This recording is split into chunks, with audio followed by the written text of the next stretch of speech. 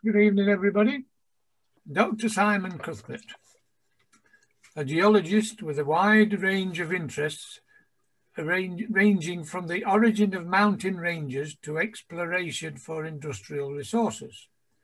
He gained his BSc and PhD in geology from the University of Sheffield. So he obviously can't be all that bad if he's come down here to study. Just up the road from you. Exactly. Where in addition to earthly preoccupations, I wonder what he was meaning by that, he developed a fascination with planetary science that continues to inspire him. After 3 years in the oil industry and a postdoctoral fellowship at the Glasgow University, he moved to Paisley College of Technology, now the University of Western Scotland, where he was a lecturer for 30 years.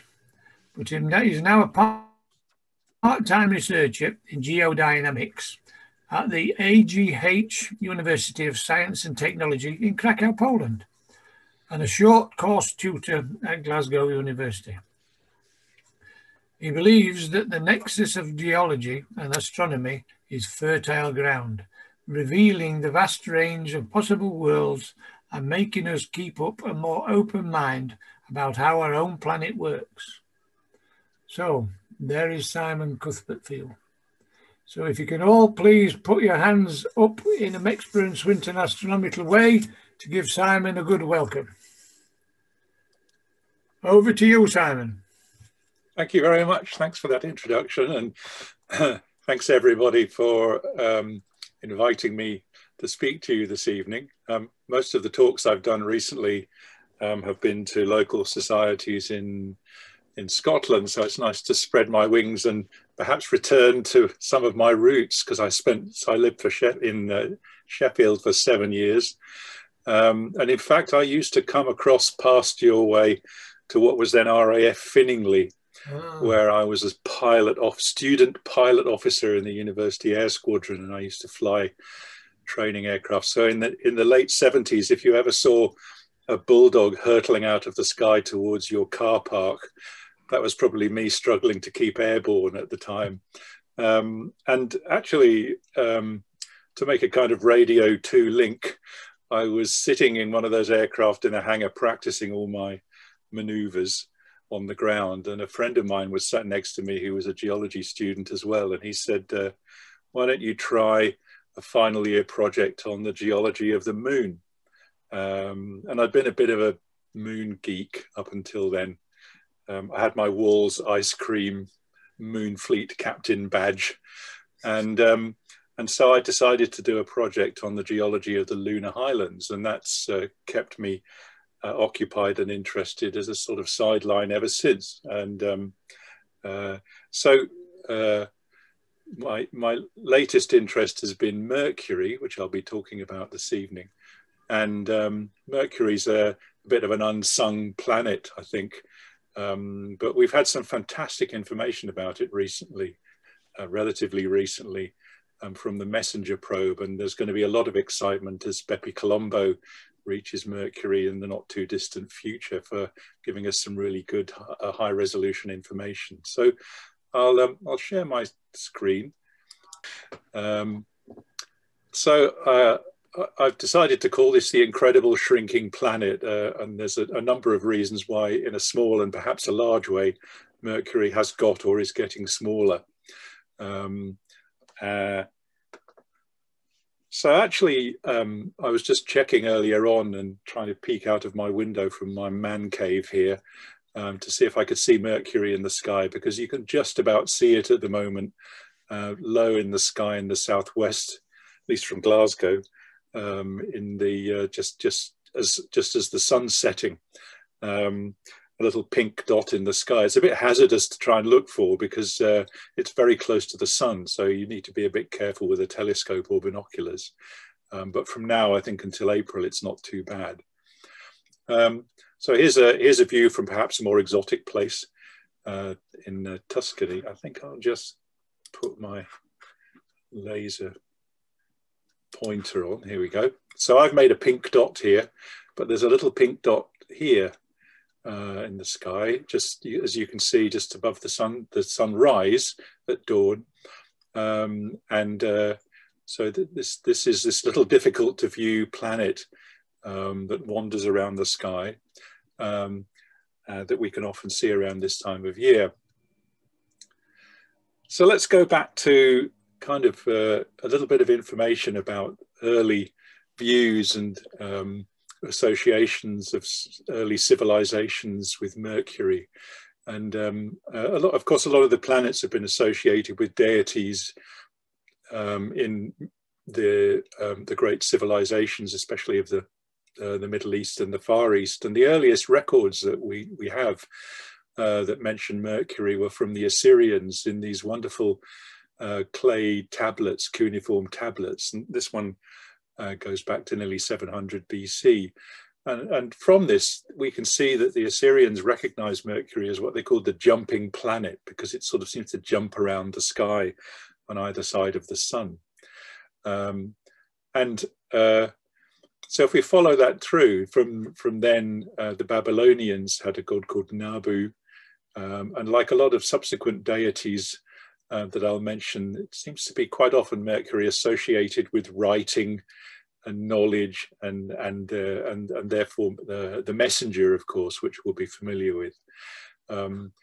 Nabu became associated through the links between the Babylonians and the Egyptians with Thoth here, who's there writing and putting his knowledge down on papyrus.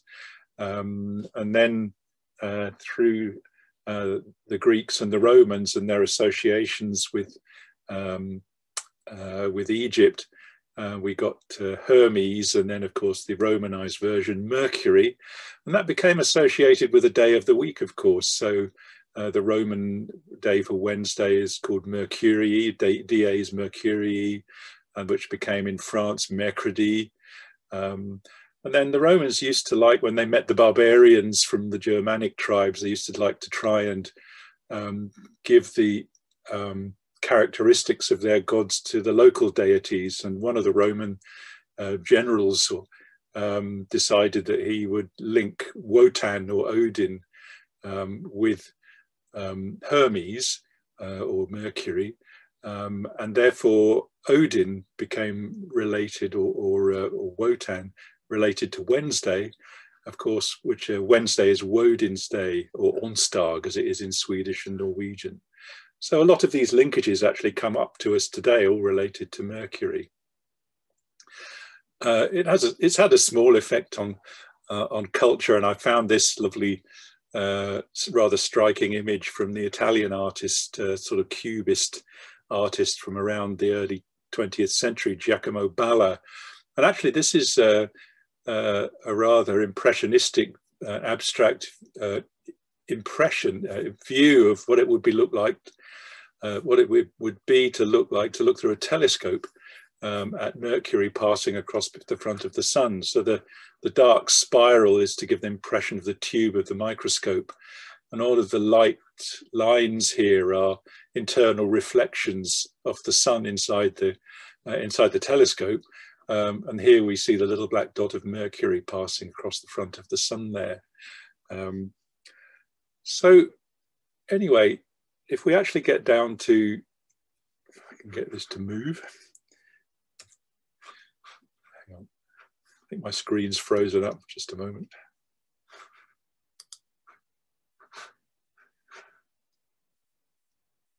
That's right, okay. Right, so if we stay in Italy a little bit before that, and we go to some of the earliest telescopic observations of Mercury, then Schiaparelli in the late 1880s made a remarkable image here with a lot of observations and a very good eye of surface features on Mercury for probably the first time. And we see this network of dark features here. And we'll see how that came about when we see some of the messenger images soon. But what he noticed was a network of lower albedo or darker features, less reflective features. I suppose a bit like was noted on Mars in observations a little later. And then, so what he proposed, because he was able to follow some of these features during the rotation of the planet, was that basically the length of the year or a single orbit was the same as the length of a spin of the planet or one day. Well, that didn't turn out to be quite right, and we now have a better idea about that, which I'll mention in a moment. But the other thing that he was able to notice is the rotation axis has a very small tilt, much, much smaller than the Earth. It's almost upright in relation to the plane of the ecliptic, or the plane of its orbit at least. And I'll come back to that as well. Our modern observations show that Mercury has a spin to orbit coupling of pretty much exactly 3:2 rather than 1:1. And for some strange reason, which has got to do with these orbit spin relationships, which I'm not going to attempt to explain now, but basically this does actually mean that the relationship between the day length of and the year is about a ratio of 2:1. So in other words, there's 2 days to a year. The other thing about Mercury that we now know is that it has a very high ellipticity. It's not a circular orbit. Earth's orbit is at the moment at least almost circular. But Mercury actually has significant changes in distance from the Sun relative to the orbits of the terrestrial planets. And a very strange outcome of this relationship between the orbit and the day length is that if you're looking at the Sun over the course of a very, very long day, you may actually see the Sun reverse direction in the sky and start going back the other way. And of course, if that happened on Earth, you'd be very disturbed indeed, and things would start sliding around. But of course, Mercury does it at a rather more sedate rate. So the first close-up mission to Mercury came in the early 1970s with Mariner 10, which was also viewing Venus. And here we have an image of Mercury, of Mariner 10. And we can see the normal features that you'll often see on these little craft with the big solar panels, the TV cameras here. And it was remarkable with the kind of technology that they had then, that they could get these TV cameras and get them to go to the Moon and Mars and Venus and Mercury and work very well. You'll notice that it needs a parasol or a sunshade because of the enormous energy that close to the Sun, which would otherwise fry a lot of the instruments. And then we have various observations that were made in the infrared, plasma observations, where there's a lot of hot ionized material near the Sun, and the antennae for transmitting and receiving information, and charged particle telescopes, very important for particularly looking at charged particles from the Sun and moving through any magnetic field that it may have had.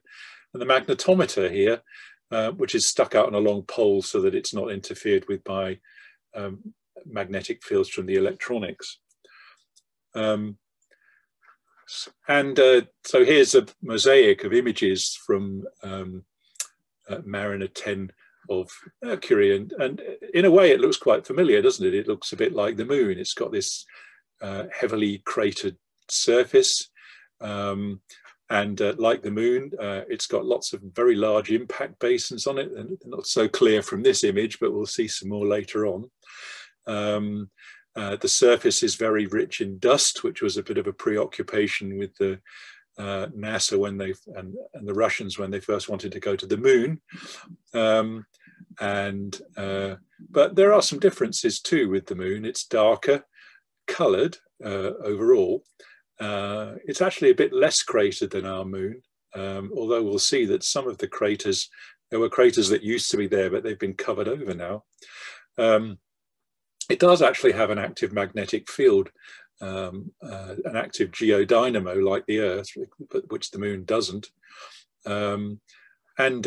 We can infer from bits of information that I'll mention quite soon that one of the reasons for that is that Mercury has a very large metallic core.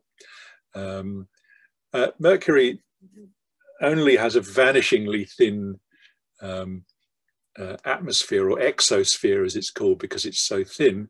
But it does have a number of volatile elements in it, including hydrogen, helium, free oxygen, ions, and actually a number of other volatile metals like calcium and potassium and so on. And remarkably, Mariner 10 was also able to at least give us a hint that in spite of its proximity to the sun, there is ice in the polar regions where Mercury gets very little sunlight, rather like we've been discovering on the polar regions of the moon recently.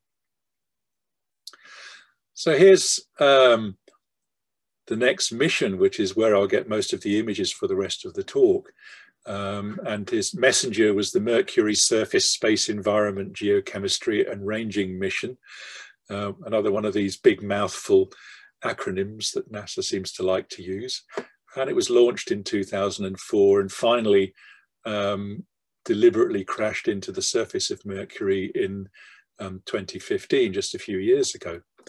So here's the craft, and it has a dual imaging system on it, the MDIS down here. They all start with M for Mercury, just in there behind the sunshade, for imaging surface features and measuring the reflectivity, or the albedo, the amount of sunlight it reflects off. There's a gamma ray and neutron spectrometer, which can measure the chemistry of rocks and soils, and is also able to detect the presence of water ice or other hydrogen-rich materials. There's an X-ray spectrometer. We quite often use X-rays to actually do chemistry with rocks in the laboratory, and they were able to use the same technology using X-rays coming off the sun and interacting with materials at the surface. And they were able to also image the sun's X-ray flux that close in. There's a magnetometer there, again out on a pole for the magnetic field strength. There's a laser altimeter, and this was able to map in great detail the surface topography because of laser pulse return times, but also detect little wobbles in the entire planet, the libration. And by measuring actually changes in the distance of the spacecraft to the surface because of extra little tugs of more massive parts of the planet's interior through higher gravity, it was actually one thing that was able to measure the gravity field, rather like they did with the early missions to the moon. Then they were able to measure atmospheric surface compositions through optical spectroscopy, and they could measure the gases in the exosphere, and also try to find what mineral materials or chemical compounds that made up the rocks and the soils of the surface. They took a great interest, and still do, in the energetic particles in the exosphere or passing by from the sun and moving through the magnetosphere, captured by it. And then exploiting the radio transmission and receiving, they were able not only to download the data, but NASA was able to very closely track its movements, tracking tiny little changes in direction and speed that helped them understand the gravity field again. Okay, well, I guess no science class is complete without a few data tables, so I've got a couple here. Hopefully they're not too dry and dusty, but let's have a look at some numbers about the orbital characteristics of Mercury. Mercury and the Earth on here, Mercury on the left and Earth on the right. The total annual period for Mercury, because it's so much closer to the sun and has a smaller orbit, is 88 days against the Earth's 365, of course. These figures here basically just give the shape of the orbit with the furthest and the closest approach in an elliptical orbit. So you can see here that actually compared with the Earth here, which has an almost circular orbit, the eccentricity of the orbit of Mercury is quite a bit larger. And so it has fairly substantial differences in distance from the Sun, and therefore quite large changes in surface heating by the Sun's radiating energy. The other thing about Mercury is that its orbit is tilted by about 7 degrees to the general plane of the ecliptic, or the plane of the other planets. So it's actually got a slightly tilted orbit, and that has implications for when the best times are to view it from the Earth and different parts of the Earth. If we have a look at the planet itself and its physical characteristics, I'm just going to move myself off the top here so I can see the top. On the left, we've got Mercury, and then the Earth in black and the Moon in red in the next column. So we can see then that the rotation period of Mercury is a lot longer, so over 1400 hours. Its axial inclination, it spins almost upright in comparison to the plane of its orbit. Whereas the Earth, of course, is tilted over by 23.5 degrees. And that will affect the seasons. There won't be any seasons effectively on Mercury. The radius at the equator and the pole, like the Earth, are slightly different to each other. It's slightly flattened because it's a slightly viscous body that spins and tends to sort of spread out in the middle like a bit of a beer belly. And you can see that the Mercury is quite a lot smaller than the Earth, but it's not too much different from the size of our own moon. It's a small planet. The mass, these enormous numbers are a bit difficult to comprehend, really. This is in 10 to the 24 kilograms. So you can see that Mercury is substantially less massive than the Earth, although more than the Moon. That's because it's slightly larger than the Moon, but also because it's got a lot more heavy material inside it, as we'll see. And if we convert the volume and the mass to the density, then you can see that Mercury is almost as dense, has an almost similar average density to the Earth. The Earth is actually the densest planetary body in the solar system. But in fact, if you correct the density for the compression, for the way in which the weight of the material presses down on stuff inside the deeper interior, it turns out that Mercury is actually substantially denser than the Earth. And that must mean that there's more heavy, dense material in the planet's interior for Mercury than the Earth. Let's put my pointer back on again. And the reason for that, it's probably because there's a lot more metallic iron, which is very dense in the planet's interior. That will have an effect on the surface gravity, but nevertheless, the small size of the planet means that you'd actually feel pretty light if you were bouncing around on the surface of Mercury. This number here, it seems a bit obscure. It's actually a measure of the way in which mass is distributed inside the planet. And for a spherical planet with a uniform interior density or distribution of different materials, the number should be about 0.4. And you can see that the Moon quite closely approaches that because most of the material it's made of is rock and there's only a small core. For the Earth, it's a lot less than that. Mercury is just a bit more nearly uniform inside. But in fact, the reason for that is because its core, its iron core, is so enormous that it actually takes up a very large part of the planet's diameter. So that's why it more nearly approaches the number 0.4 than the Earth does, which has a big core for a terrestrial planet, but not as big as Mercury, relatively speaking.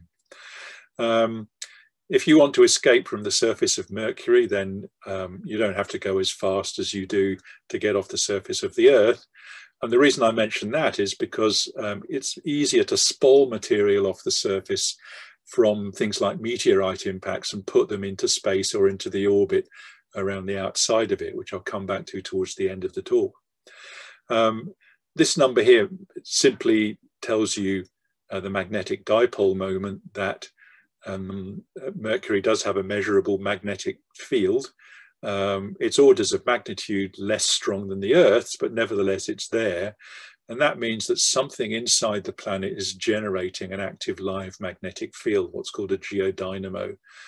And the implication of that is that there must be molten iron on the outer part of the planet's core, like the Earth, because you need convecting molten iron in order to generate that magnetic field.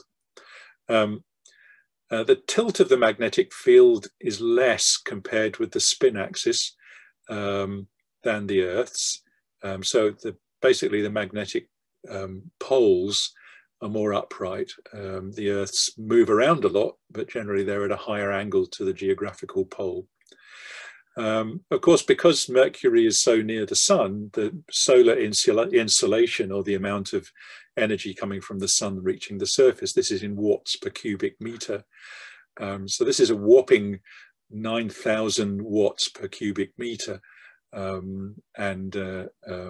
So you would imagine it could be a very, very hot place. And of course, there's an enormous difference in temperature between the light and the dark side, because there's no atmosphere to spread the energy around, or no oceans. So we can conclude from this pile of numbers here that Mercury does have seasons because of the eccentricity of its orbit. It gets further and nearer, so it has colder and warmer times of the year, but those seasons aren't contributed to by the tilt of it like they are on the Earth.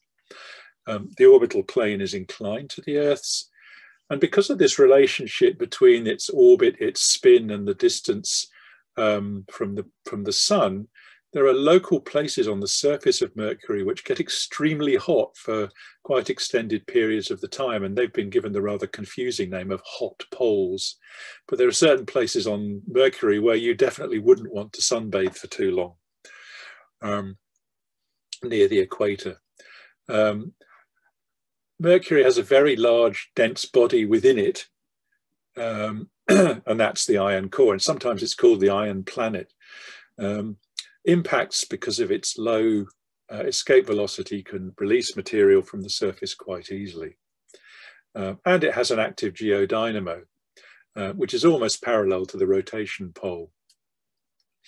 The surface temperature then, if you take this insolation, varies from about 100 kelvins, which is way, way below 0 Celsius, minus 173 Celsius, up to 700 kelvins, or that translates to about 426 degrees Celsius. So an enormous difference in temperature from the dark side to the light side, and also from the poles, especially the sheltered part of the polar regions and the equator.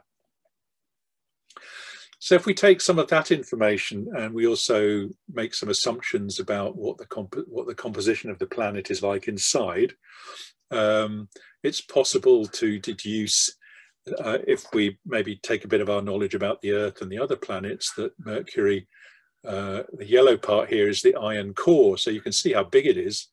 And it's thought to be solid in its deepest interior. And then there's this thick layer of liquid iron slopping around the outside of it, which is probably what generates the magnetic field. It's thought that there might be actually a layer of iron sulfide just on the outside of the core. FES, it's a bit like kind of fool's gold or pyrite, but I think it's probably something called troilite, which you also find in iron meteorites. And then around that we have the rocky part, the iron poor rocky part of the planet, which, like on the Earth and the other planets, is called the mantle. And this is mainly made of silicate materials, silicon, oxygen, and mainly magnesium and various other metals.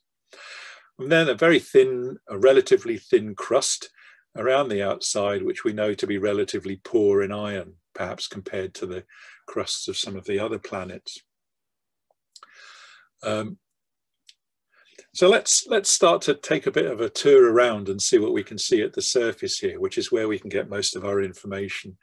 And this is a color image, a mosaic that's taken from the messenger cameras, and it's been stretched a bit to provide a bit of contrast and a bit of color variation. It's not quite as obvious as this when you see it for real, but we can see a few features on it. So you see this circle here of lighter material, which has a slightly reddish or buff color.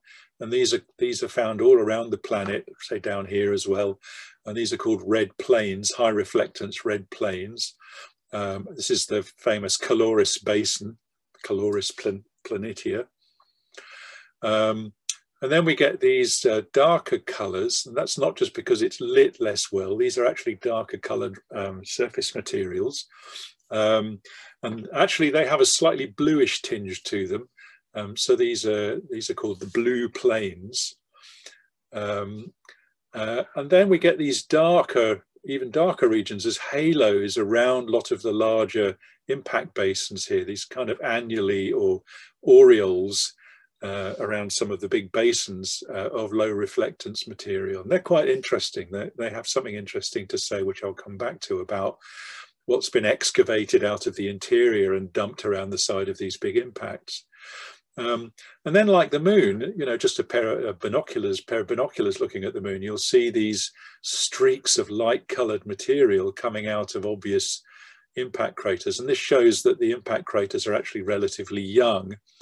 And you can see that the way that the ejector material has sprayed out across the surface of the planet. And we see lots of these around the surface here. And over time, over millions of years, these ejector blankets or sheets or sprays gradually darken by a process called weathering or planetary weathering, which is mainly to do with the interaction of solar energy with the surface material. So over time they'll disappear and merge into the rest of the planet's background. So this shows that they're quite young features, by which I mean a few 100 million years. We also get distinctive types of craters like on the moon, but sometimes the features show up better because of the color differences. So we get craters like this one with an outer wall and then a ring of mountains in the middle.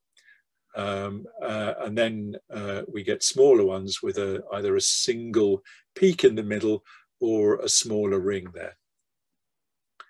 And there are lots of different varieties of craters and crater features that we can have a look at. So here's an image which the colors have really been stretched and modified a bit so that we can see some of these features better. And you can see this distinctive difference between the yellowy and buff colors and or reddish yellow colors in the high reflectance plains, and the darker material which is now showing up in blue, and the whites of the ejector lines here. So if we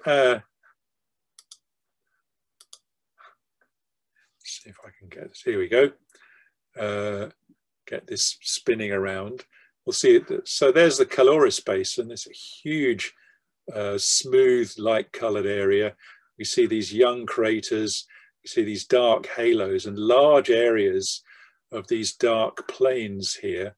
And you can see that some areas are more rugged than others with more cratering, and some areas like up here and around the polar regions are smoother. Let's just, oops, I'll just spin that around again. I can, oops. Doesn't want to play ball, okay. This is the surface topography from the laser altimetry on Messenger.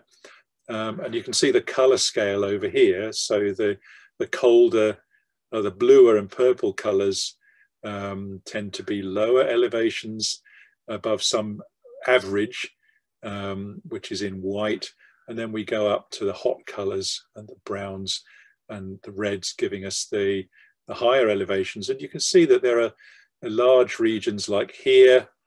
We might even think of these being topographically a bit like the Earth's continents, as being upraised and very rugged. We can see these blue areas, which are often circular, and often cluster together, which are impact craters, and they're much lower. And then we have this vast area, about maybe 40% of the planet, where we have these rather featureless green areas, which are plains that are much less cratered. And we know from the moon and other planets that the amount of cratering is related to the age of the surface. So the older it is, the more craters that have formed. And there was an intense period of cratering early on in the history of the solar system, after which it died off after about 3,800 billion years ago, during which much of that happened. So you can say that the more cratered surfaces here are much, much older, and the smoother plain surfaces are considerably younger. If we take a view down onto the poles here, so this is looking down onto the North Pole, we can pick out some of these surface features by, again, this is topographic, so the reds tend to be higher and the blues tend to be lower. And there's lots of these big features. There's the Caloris Basin, or the Caloris Plains, and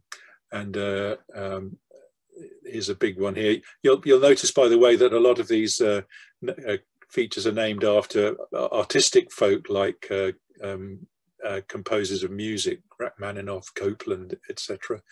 Verdi there, except Caloris, which of course just means hot. We have these large circular features, which, like on the moon, are giant impact craters from very large impacts quite early on in the history of the planet. They're a very distinctive feature of the surface of Mercury. If we take both polar and equatorial projections of the surface, and we look at the gravity mapping, the top two images here are variations in the gravitational attraction of Mercury, and they're full of information about what it's like in the relatively shallow interior of the planet. So again, hot red areas or hotter colors represent stronger gravitational pulls, and the more blue areas are weaker gravitational pulls. For the technical geeks amongst you, that means milligals, which is a measure of the gravitational anomaly above some kind of average value. We can convert this to the thickness of the crust by making some assumptions about what the crust is made of relative to the planet's denser interior. Then we begin to get maps that actually look a bit Earth or Venus-like, although the reasons are quite different. We have areas of relatively thick crust here, over 60 or even 70 kilometers, which correspond to the high-standing topographic areas of the surface, just like with the Earth's continents. And then we see areas with much less strong gravitational pull, and they correspond to areas with much thinner crust. And some of the big impact craters here have very, very thin crust, or possibly the crust has been completely excavated away, and the interior of the planet is actually exposed here.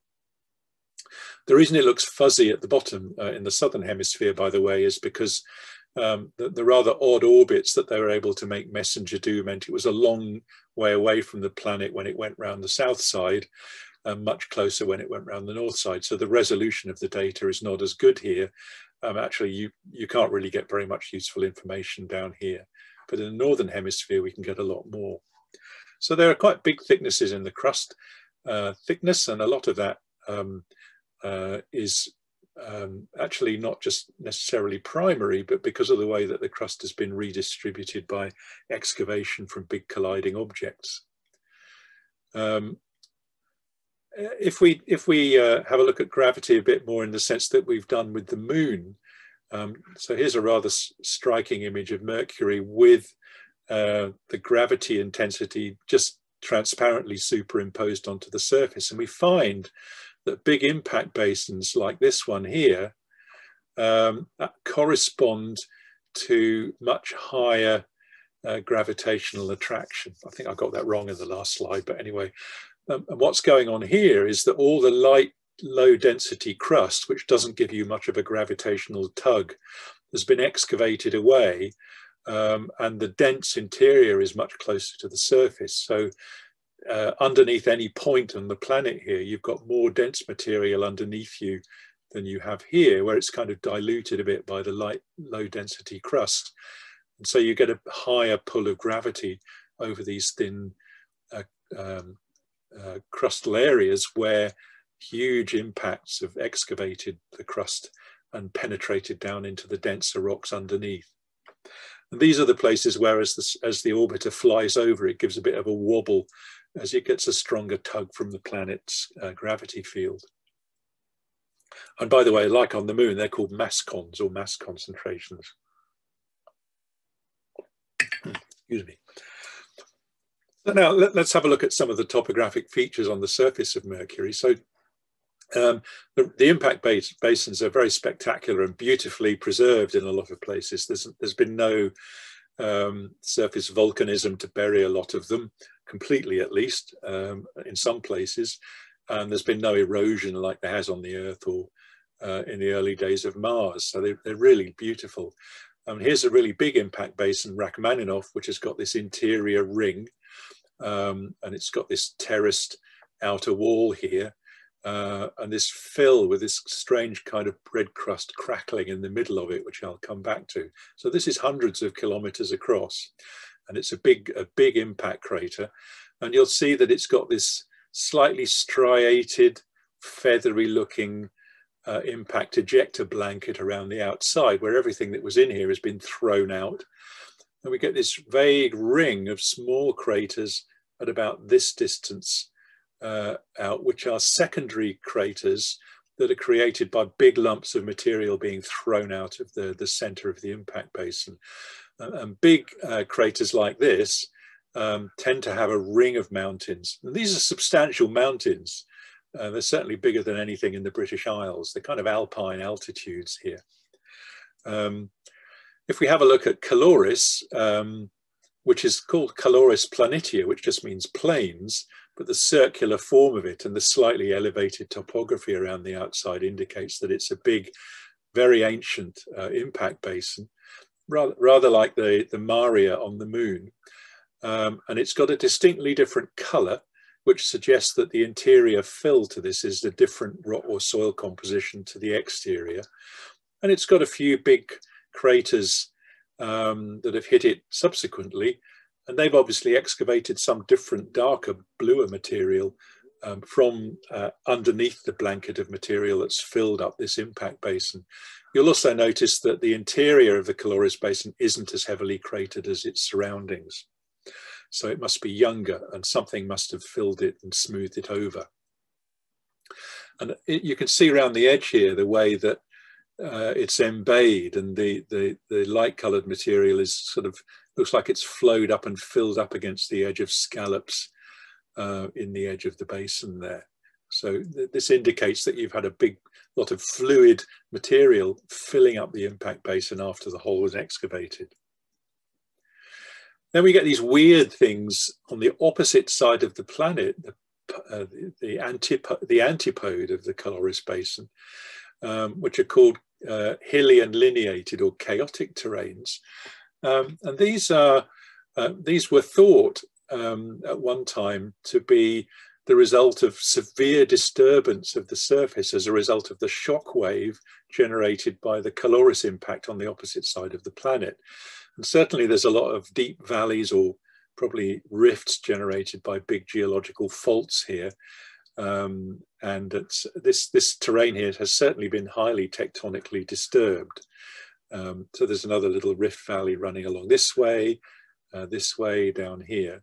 And it's been modified by some later cratering, just like in these places here.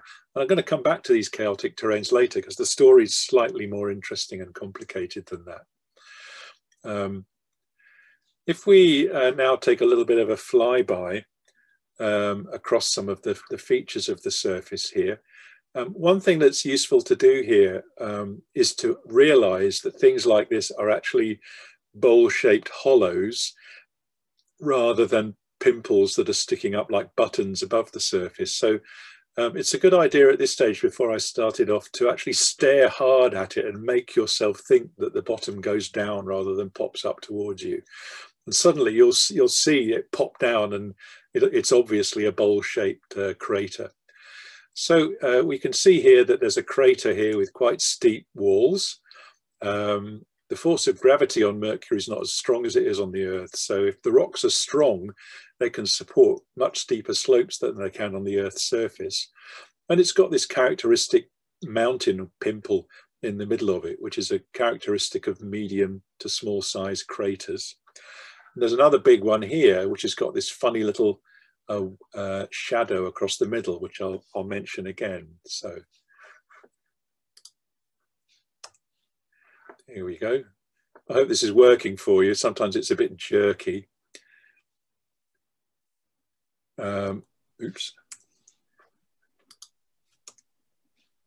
Come on.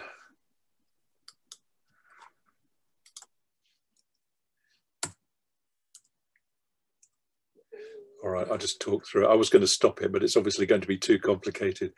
Here we have some old craters, very degraded, with younger ones in their edges. Here's a big crater with a big scarp across the middle of it.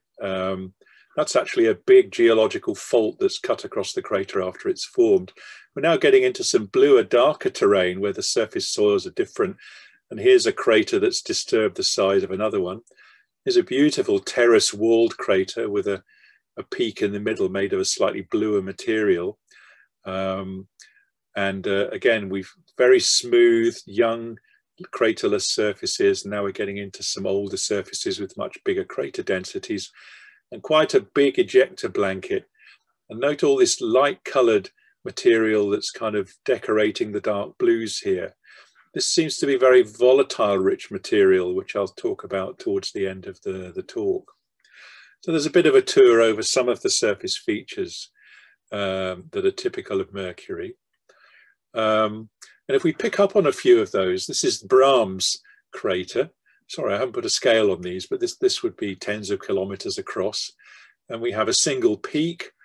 We've got an impact ejector blanket. This was probably rubble and actually molten shock melted rock. And then large lumps, which have caused this, again, ring of small secondary craters around the outside of the ejector blanket. And a smoothish fill near the middle where the impact melt has just rained straight back down into the crater and filled it up. And here's just a close-up of the peak in the middle. And these mountains would be maybe up to 1,000 meters high. So the size of a Scottish Highland peak, perhaps. In this image here, you can just about see these very subtle impact crater rays, and this would have been more pulverized material, probably also carried along by gases that are volatilized by the impact. Beautiful terracing where the walls of the crater have collapsed along little faults, circular faults, into the hole left by the impact, and a nice peak in the middle.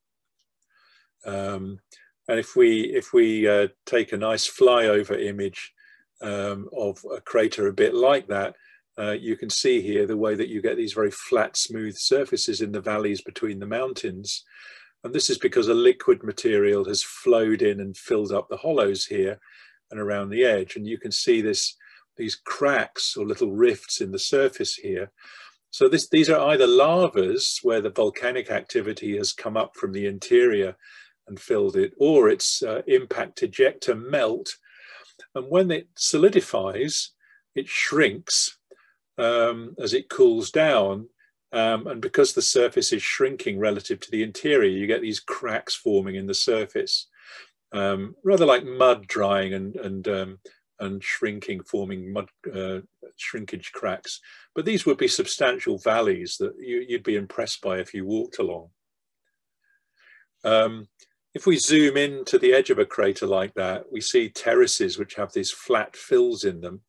And these are actually ponds of impact melt where it would have rained down from above after the impact and then collected and puddled in these little fault terraces that have formed So these terraces must form very quickly, even as the impact ejector is falling back out of the skies onto the surface. And we've got more impact ejector fill here, which was all liquid and flowed out, and you can see it filled hollows in the topography at the crater bottom there.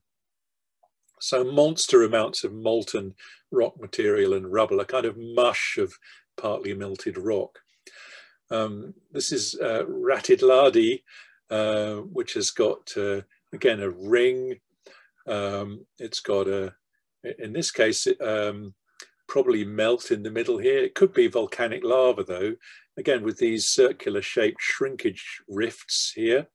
And what'll often happen is that the melt will solidify first around the edges against the cool surface underneath, while underneath the skin of it, it's still molten here. So as the center shrinks, it breaks away from the outside here and forms these circular shrinkage cracks. And that's later been impacted by a subsequent impact here.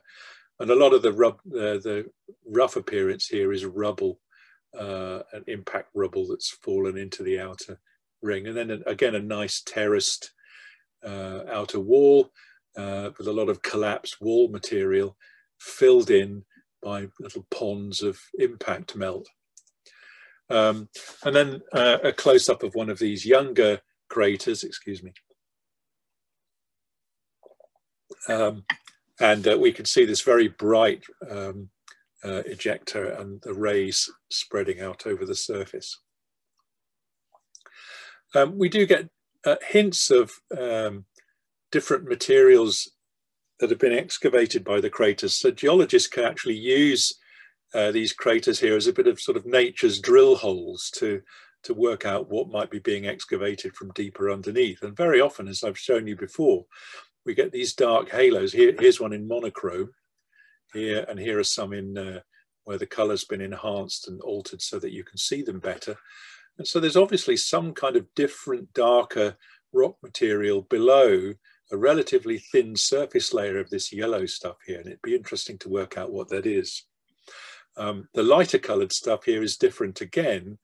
And we'll come back to this crater and have another look at it. But this is an indication that a lot of the material under the surface is actually quite volatile and actually boils off at times. So there's a lot of volcanic activity evidenced on Mercury. And here's a crater that's been almost filled up to the rim. So this is more likely to be lava from the planet's interior.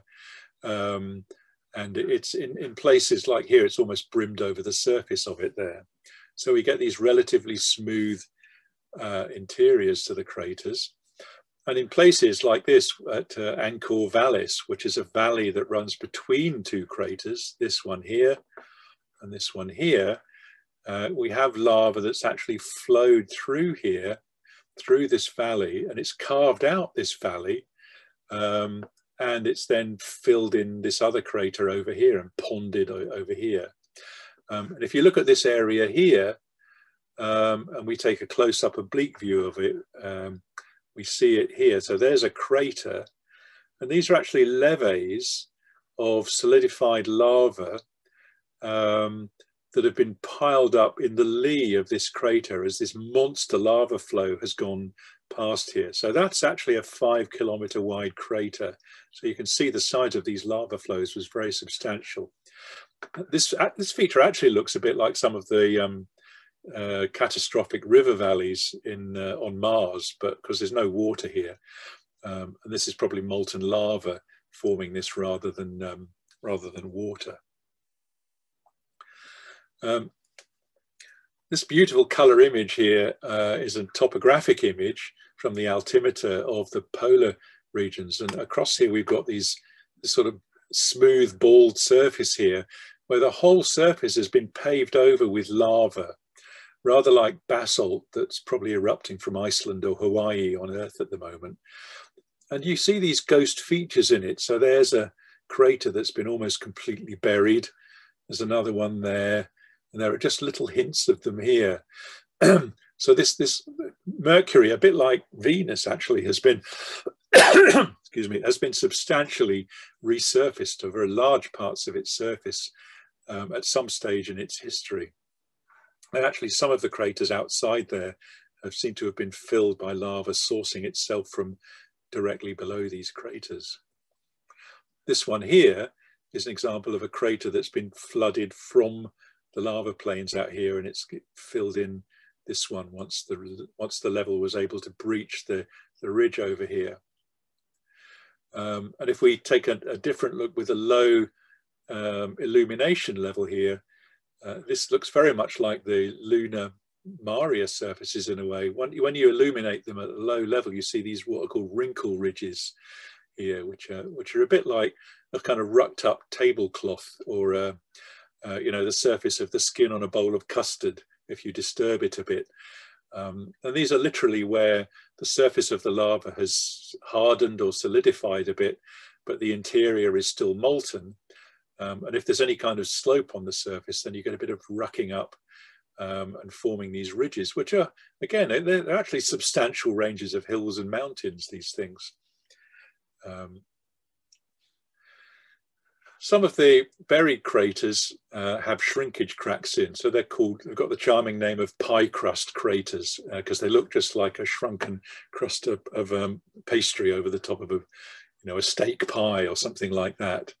And these are small subcraters inside the big Goethe basin. And here are lots of examples of wrinkle ridges from directly above. There's some here, running down here, all over the place. And in fact, if you get a decent telescope or a good pair of binoculars on the lunar Maria at low illumination, you'll see the same sort of thing. And here's a little pie crust crater in the middle of it. So most of the area of this image has actually been covered over by enormous, hugely extensive flows of lava. We see nothing like this on the Earth now, but in the Earth's distant past, actually similar things have happened. And Venus has a lot of areas that look like this. Lots of fantastic volcanic features as well. Here's this set of radiating fractures. It looks a bit like a bullet's hit a window, doesn't it? And you get these radiating cracks, and the mechanism's not dissimilar. Probably underneath here, there's been a very buoyant mass of magma, which has been pushing up locally, a bit like, you know, a beach ball in a bath trying to float towards the surface where there's a skin over the surface, or maybe a layer of ice over the surface.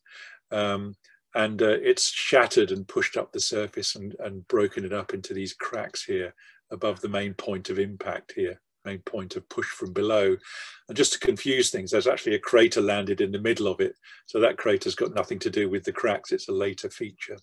So this is telling us that there are big balloon-like masses of lava coming up below the surface. And again, we see similar features on the Earth.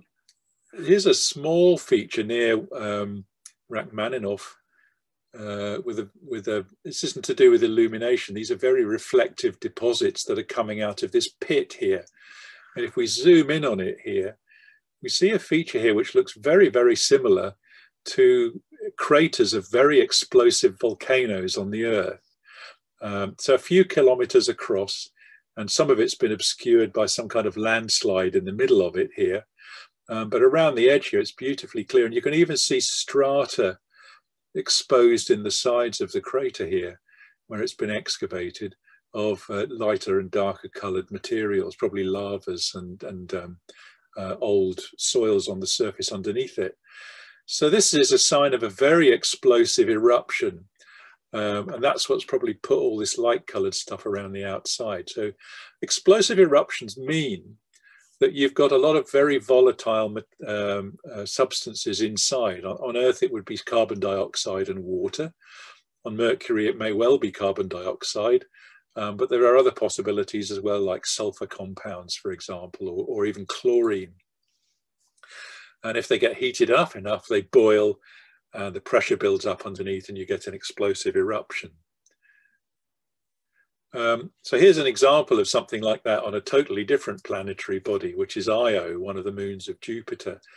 And you can see that here we have one of these amazing eruptions that were captured by one of the Voyager missions, I think, of a volcanic plume on Io. Io is the most volcanic object in the solar system. What happens is you get a vertical jet of material because there's no atmosphere to stop it. And then ballistically, the particles spread out and come down to rest on either side. The bigger particles falling near the middle and the smaller ones spreading out a bit further. And the jet is probably emerging from a similar kind of pit in the surface to that we see on Mercury. We see other evidence of volatiles being blown off or boiled off from the interior in these strange clusters of hollows that are an almost unique feature of Mercury, although they look a bit like what's called the Swiss cheese terrain in the icy polar regions of Mars, in fact, where you see similar things, where gases boiling off from the inside leave a void in the materials underneath where the gas has evacuated. The roof collapses and you get a hollow in the ground here. And you get very extensive areas of these. This is actually the floor of a crater. It's the area I showed you before in a blue image. So we get this strange kind of crinkly, corroded looking terrain where something has boiled off from underneath the surface and the surface has collapsed to replace it. I suppose a bit like a limestone cave would collapse if the water has eroded away too much of the roof above it. So these are bright hollows and they're quite young and quite small. And we actually tend to find them in regions where we've got lots of dark materials. So these volatiles are associated with other dark materials which have also come from the interior. So we think that these might be due to rather violent eruptions or boilings off of volatiles. And you need a source of heat to do that, which is possibly hot magma coming up from underneath and warming the soil up and causing it to boil off. Here's one of these scarps I showed you in the flyby earlier on. So this is actually a range of mountains with a steep side on the right in shadow and then a slow tailing off on the left here. In your part of the world, you might think of this as maybe a bit like the edge of the Pennines over to the west of Sheffield there. And there's another one coming across here, and it actually cuts across that one there. Here's an elevation model of it from the altimeter data, and you can see this scarp-like range of mountains, and it chops across a crater, so it must be younger than this big crater, and also younger than this little one in the middle of it. So we can start putting together a kind of narrative or a story of different events that happened here. And some more images here. So this is quite a large part of the surface of Mercury, and there's one of these, what's what are called rupes or dorsa, a scarp or a ridge. And actually this, if you look at it here, this is very much like the Himalayas, the Tibetan plateau, and the Indian foredeep, the Ganges plain here on the earth here. And the scale is not actually all that different really. Or it could be a bit like the Alps and the Po plain in Italy. And an explanation of this is a bit similar to the Himalayas and the Alps. And that is that there's a very large fracture or fault that goes deep below the surface. And the stuff on the left here is being pushed up along this crack and riding up over the material on this side here. And you get an elevation change because the surface is pushed up here. Now you can see the way that the rocks are moving relative to each other on this fault. It's called a thrust fault. And that can only be done if the actual crust is shrinking. It's being pushed from either side, and the crust is in compression here. It's causing this crack to form, and one side is riding over the other. And these are quite common on Mercury, and in fact there are a lot more of these contractional crack or fault features than there are ones that are caused by stretching or extension, forming rift valleys. by adding up all of the possible shortening or compression across these faults, it's been estimated, and here's the shrinking planet bit, one of them, that actually Mercury has contracted overall by between 2 and 7 kilometers during the time that these faults were operating. And that's probably because the planet, of course, is cooling and losing its interior heat. So it's thermally contracting and shrinking. There have been other possible explanations, like there was an early tidal bulge as the planet spun and it was a bit softer, and so spread out a bit more as it spun. And then as it hardened up and cooled over time, that relaxed, or maybe as it spun a bit slower, that relaxed. And that caused contraction around the waistline of the planet. But actually you find these over the polar regions as well, so that doesn't quite add up. Of course, this idea of a cooling planet with the cooling causing shrinkage in mountain ranges is rather like a shrinking apple that's where the skin's kind of drying out, or the interior's drying out relative to the hard skin, was applied to the Earth in the 19th century by a lot of very influential geologists. And they explained things like the Himalayas and the other Altintarg and the other big mountain ranges of the Earth, the Alps, for example, over here in the Caucasus and the Balkans. All of these as a result of a shrinking Earth. But of course now we know, as you can see from these lines here, that on the Earth these are caused by plate tectonics, by the convection of the Earth's interior, which is also ultimately caused by the way that the Earth gets rid of its heat, but in fact is not the same as the fact that the Earth is actually shrinking. There's another cause. The Earth probably is shrinking, but plate tectonics is so dominant over the way the planet looks that you wouldn't know whether there was an effect from shrinkage. But with Mercury, we have a good idea that that's actually the cause. Okay, I need to move on because I'm taking up a lot of time here, but we can just quickly do geological mapping using orbiting photographic images here, and we can work out, for example, that this little area of crater impact ejecta is overlapping that one, so this is younger than that, and then this little plains area here is embaying the edge of that, so these are probably lavas which filled in this area here, and we can begin to put together an order of things happening and work out which surface features and which rock strata are formed in what order. And if we do that, we can start to put together a kind of time order of the history of Mercury and give names to the time periods like geologists love to do. And so we have these rather wonderful names here on Mercury. So the oldest, this is the start of the solar system at 4.5 billion years, and this is now. We have the Tolstoyan, the pre-Tolstoyan, the Calorian, the Mansurian, and the Kuiperian here, which are where distinctive geological units have formed. And this is the very oldest material, actually most of which we never see because it's buried under this stuff, but we just assume that there's something older. If you compare it with that on Earth, we've got the stuff that we never see down here, the Hadean, the oldest rocks like the ones we find in the north of Scotland, the Archean, the boring Billion, the Proterozoic, and then the bit where most obvious visible complex life on Earth formed, the Phanerozoic. And on most of the other planets, while all this was going on and still is, pretty much nothing's happened and they've all sort of thermally died.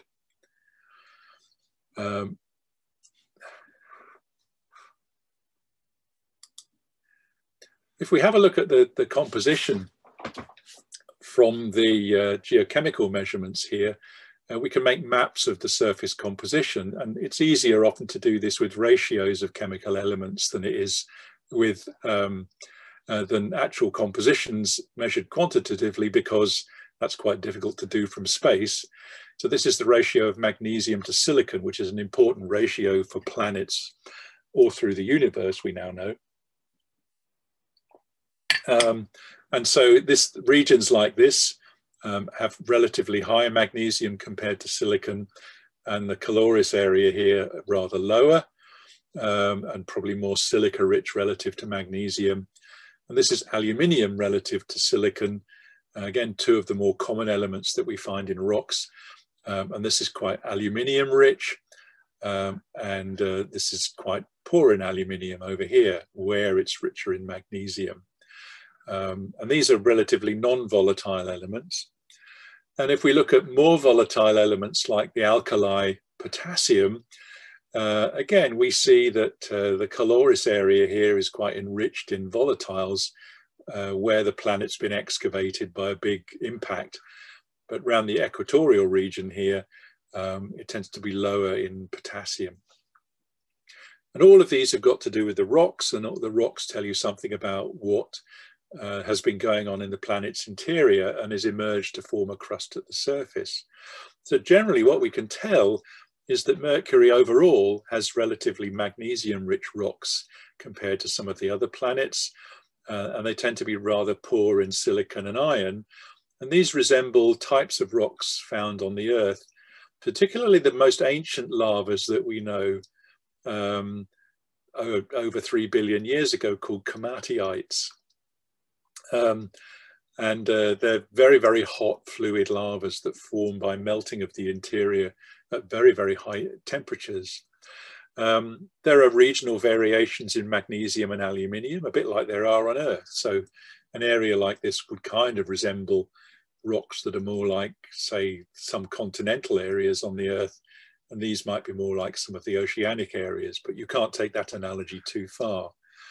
But if you play around with some clever chemistry and you make assumptions about what the raw material is that form Mercury, then we can say that most of these rocks, these igneous rocks or lavas, can be formed if the interior silicate mantle of Mercury has the composition of a type of meteorite, or the kind of raw material of the solar system, a type called an enstatite chondrite.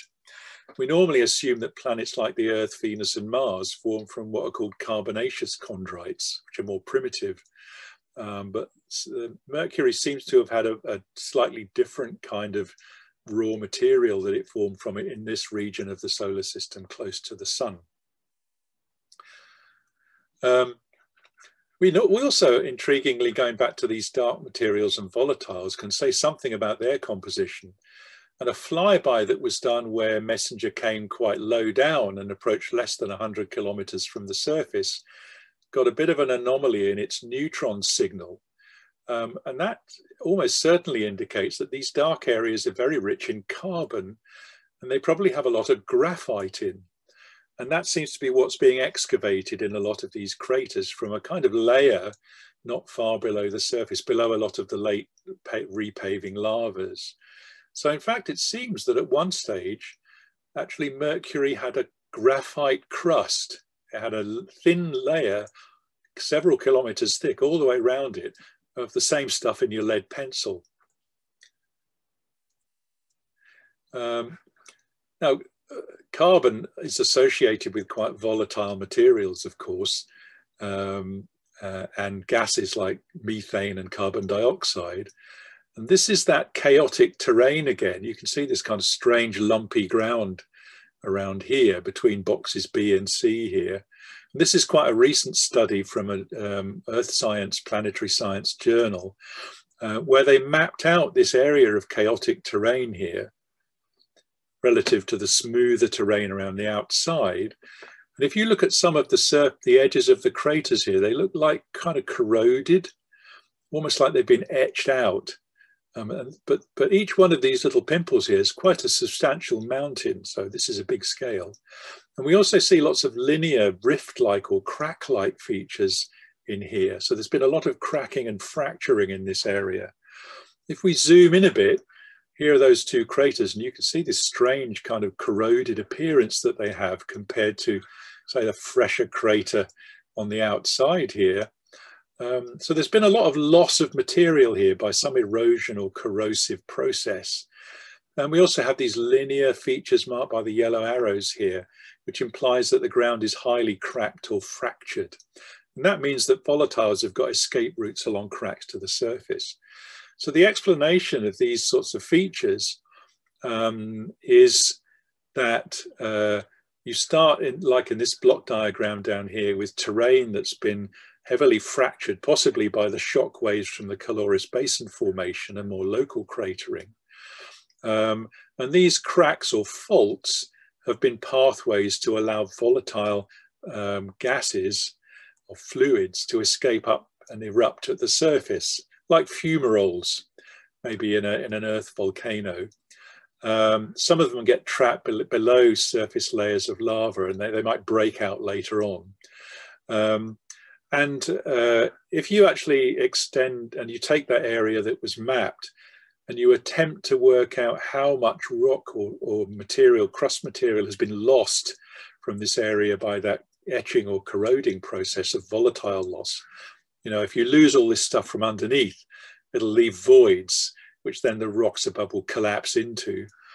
You can actually work out that over 2,000 meters of crust material have been lost from some parts, like around here, simply by volatiles escaping through cracks into outer space above the planet. So Mercury is actually losing some of its crust into outer space by just escaping along fractures. And this will work if there's been some heat source underneath that gets the volatiles moving, boiling off. Another volatile, of course, is water. And here is an image of the solar insolation intensity of the southern polar region. And in this area, the dark areas will be permanently much colder than the surroundings. And if you look at these, and you look at them with sometimes these Earth-based radar observations, you find these are radar bright areas in the coldest parts of these craters on the poles. And this is actually water ice, large amounts of water ice on the surface, in spite of the fact that this planet is so near the sun and so hot in other parts. So again, more volatiles. And then there's the exosphere. And this is an image of the concentration of calcium. So calcium is actually gets so hot in some of the crust here that it forms a vapor, like a plasma, and it's being streamed out in the planet's magnetic field lines as they're swept out by the solar wind from the sun here. So this kind of curved form where it's pushing out towards the lee side of Mercury is because of the effect of the solar wind. So where's this calcium coming from? Well, what's probably happening is that Mercury actually occasionally, as it goes round its orbit, passes through a band of meteorite or comet-like material from the tail of a comet that orbits around this way, on a much larger orbit than Mercury. And every time Mercury goes through this cloud of debris, lots of it strike the surface and spoil stuff off. And because of its low escape velocity, that stuff then escapes into the exosphere. If you can actually catch the dawn of the planet in your image, the dawn side of the planet, you get this beautiful image of those volatiles, which are basically being spoiled off from calcium-rich materials, volatile-rich materials in the surface. And this is probably calcium sulfide, which is forming part of the soil. And that may be also some of the stuff that's boiling off in these Swiss cheese-like terrains too. I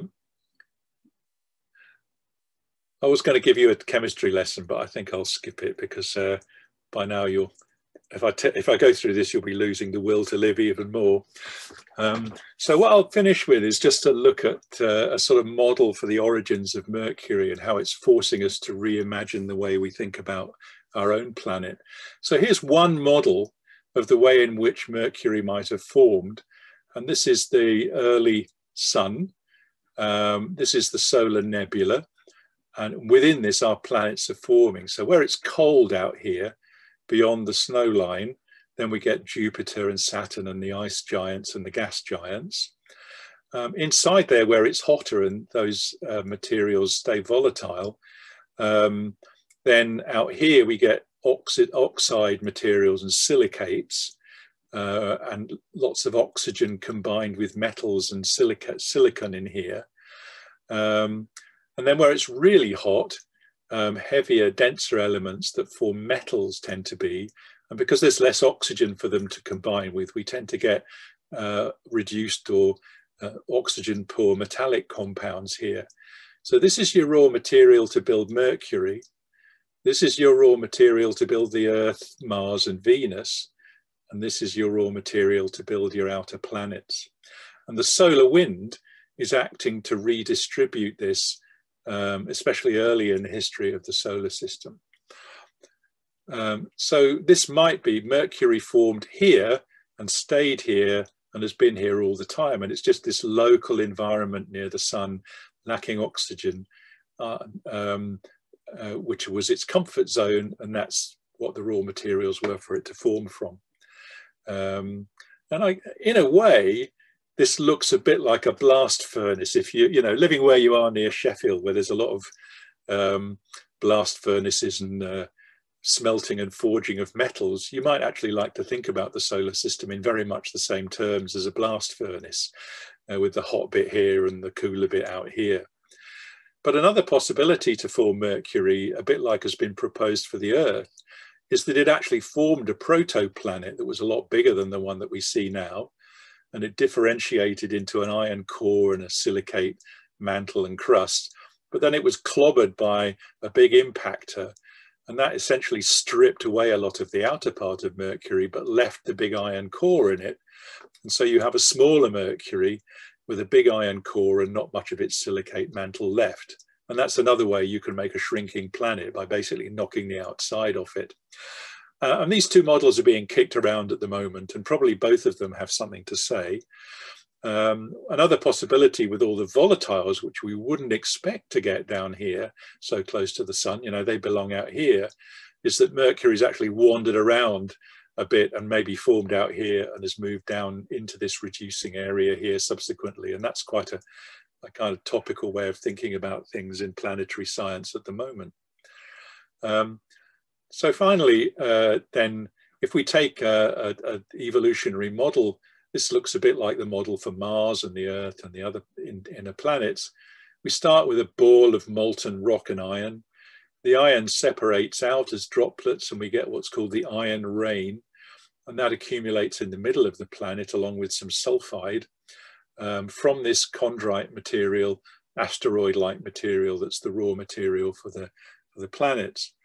After that, then we get the core has formed, but actually sulfur behaves very strangely in Mercury, unlike on Earth, because of the lack of oxygen.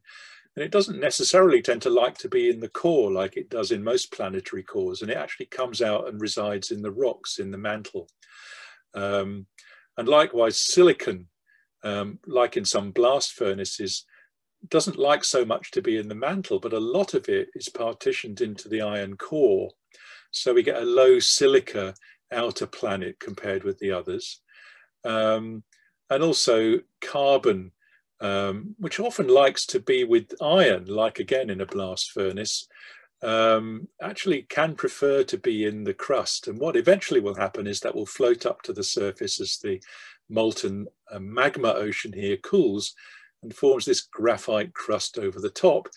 And then the interior of the planet will gradually crystallize and fill up with crystals. And then later on, as it starts to convect and shed its heat through stirring its interior, then we get localized volcanic episodes and repaving. And a lot of the sulfur will boil off at that time and form some of these big explosive reactions and eruptions, bringing maybe things like chlorine and calcium and things with it. And that explains quite a lot of the features that we see. The other thing is that a lot of the sulfur will tend to reside at the interface of the mantle and the magma ocean, which is why we think that there's this iron sulfide skin around the top of the planet's enormous molten core. Well, we have this to look forward to tell us a lot more about Mercury now, Bepi Colombo, which is actually 2 spacecraft in one. So we just have a few years to wait now as it does its multiple spins around the solar system before it finally gets there and divides off. with the Japanese and the European parts splitting off from each other to give us a whole load of new high resolution information, especially about the southern hemisphere in the future. So we have that to look forward to. And in fact, a planetary scientist at the Open University that you may know, Dave Rothery, is one of the lead mission scientists on that. So we hope to hear a lot from the Open University as the materials come out. In the meantime, I've rabbited on for much too long, so I'll finish there. And thanks very much for watching. Thank you very much for that, Simon. We're going to ask questions now. Usual routine, ladies and gentlemen. If you want to put up a digital hand, that would be really useful. Otherwise, wave at me if you've got a question to ask. I've got a question whilst everybody's thinking. You've mentioned about the volcanism on Mercury, but is there any evidence of volcanoes as we'd recognise them, shield or cone volcanoes? Or is it all upwellings from impacts? You don't seem to get the kind of menagerie of different volcanic forms that you see on particularly Venus or Mars. Most of it does seem to be flood volcanism. And you get the occasional feature like that kind of radiating fracture fossae feature that I showed you there, but most of them seem to be flood eruptions. There may be a reason for that in terms of what the lavas are made of, because a lot of them are very low in silicon, which makes them very runny, and therefore they flow very easily across the surface. And it does seem, in spite of everything I've said about volatiles, that a lot of them were actually relatively low in volatiles, at least early on. And so they tend to sort of flow out and spread out across the surface. They don't tend to clump like more viscous lavas do close to the place where they erupt from. So one of the reasons you get a smaller diversity of volcanic forms is possibly because there's a smaller diversity of lava types. And the lava type that you get tends to form rather boring flat surfaces rather than spectacular conical volcanoes like the classic ones that we're used to. Thank you for that. Now, ladies and gentlemen, over to you. Question, Michael Poxon. Yeah, to kick off, just to say, I used to know Dave Rothery from the times when he was a variable star observer. Yes. I just put three things together. The first one, the fact that Mercury isn't as heavily cratered, possibly as it should be. The second one is the high orbital inclination, which is probably unique among planets, isn't it? And the third one is the eccentricity of the orbit.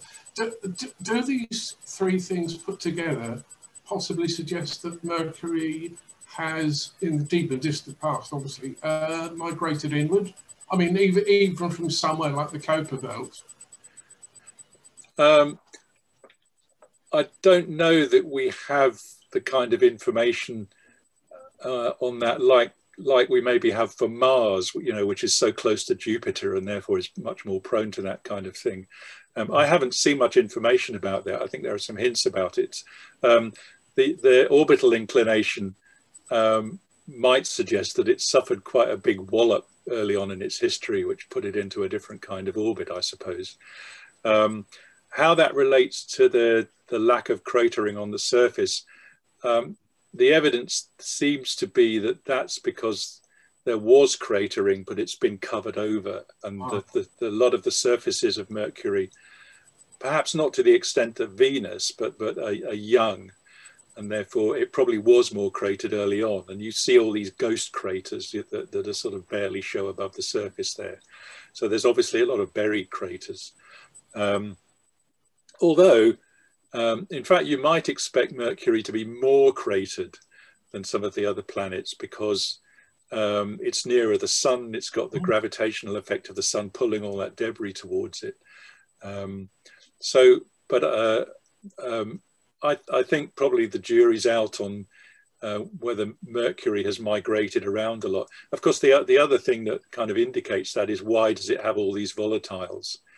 And there are two conflicting explanations about that. One, which I think I actually heard Brian Cox offering recently in one of his programs, was that actually it formed out in a more volatile part of the solar system and migrated inwards and carried its volatiles with it.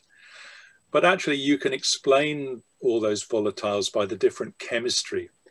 And it's not necessarily that the volatiles are the same as hydrogen rich and carbon rich, for example, and nitrogen rich as they are further out in the solar system. The volatiles are different. They're metals. They're things like chlorine and sulfur. But they behave in a more volatile manner because they don't have oxygen to keep them knocked into shape.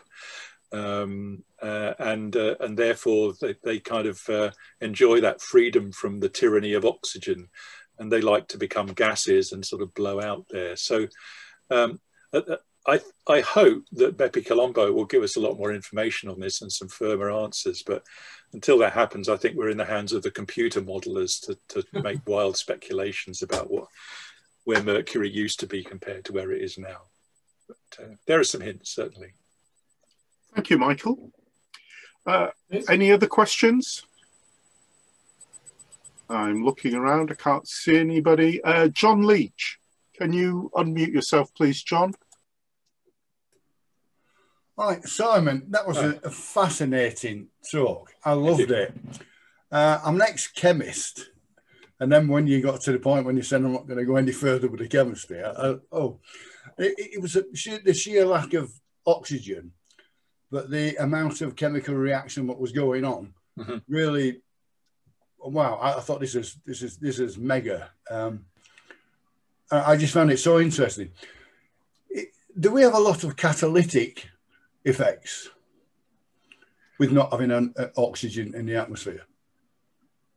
I haven't seen anything about that at all. I mean, I think a lot of the processes that we're talking about here are very large scale at very extreme conditions over very long time scales.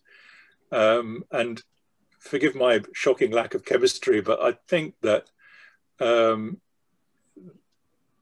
if you like, kind of equilibrium processes might predominate over kind of localized catalytic processes. But on the other hand, the place that time scale doesn't apply to is the exosphere.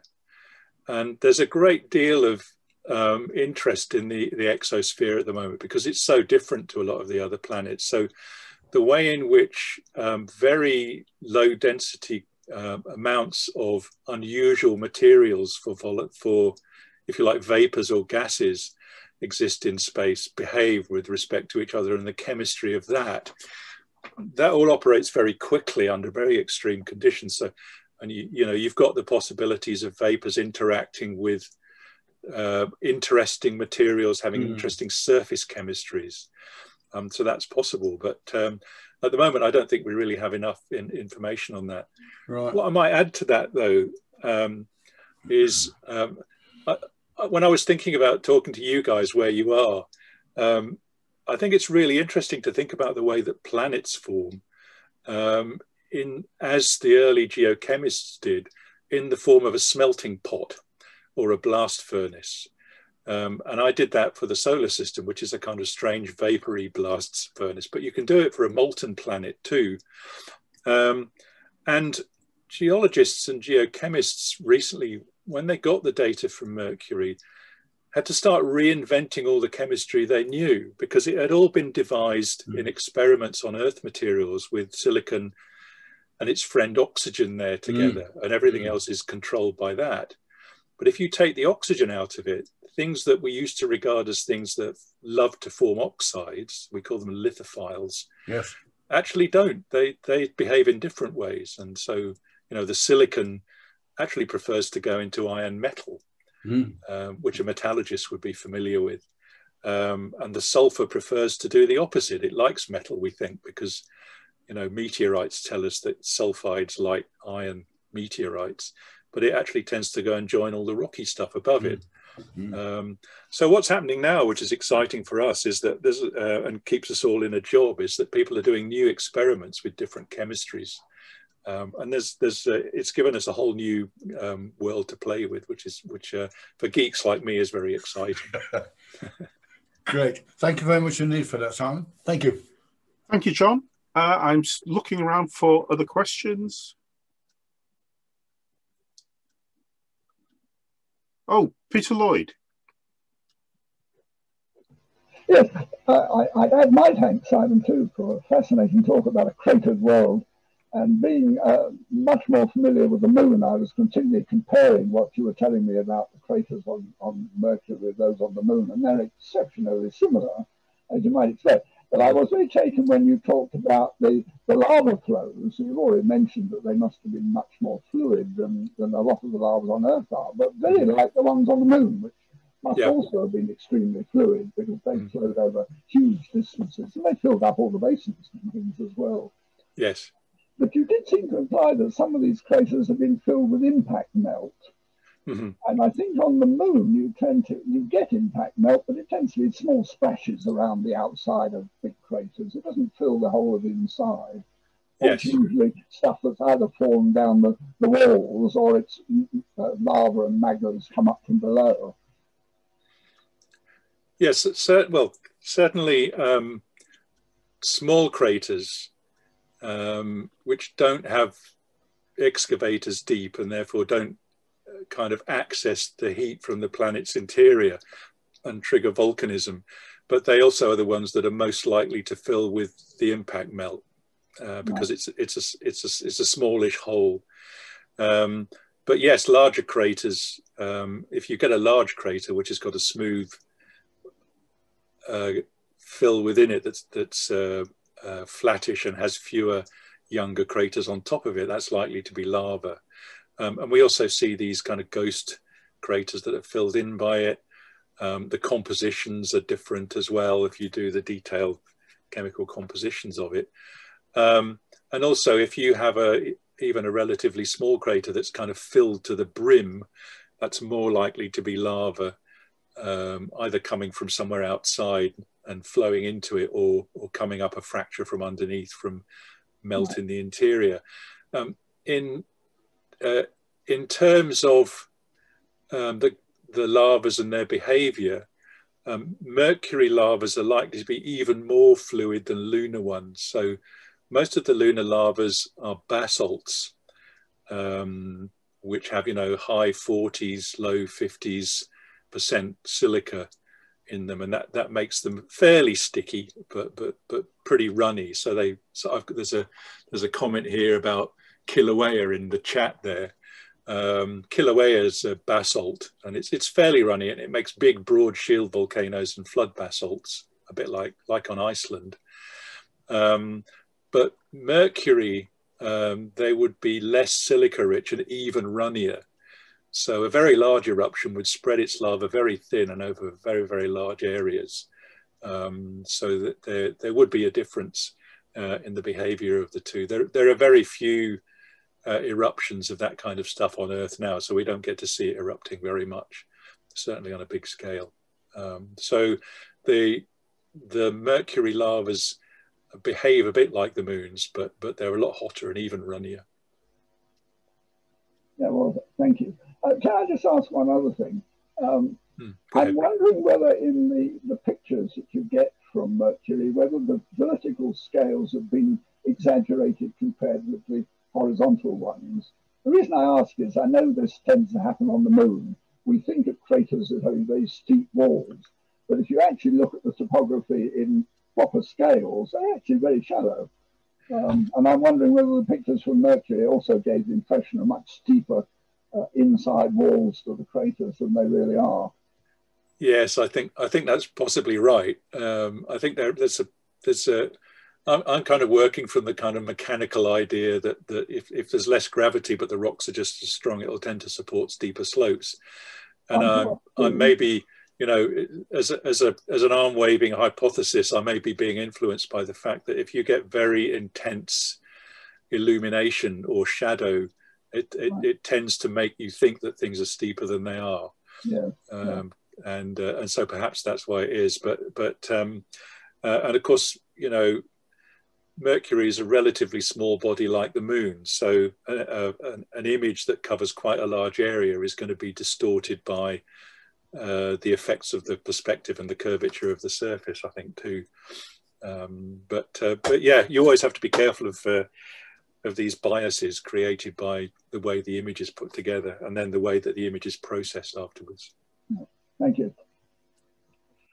Okay, ladies and gentlemen, I'm looking around and, oh, Peter Just Jarowski. Yeah, sort of just building on that a little bit. So, for example, if we landed on the surface of Mercury, would it be sort of like, would it look like the moon? I mean, for example, a micrometeorite erosion.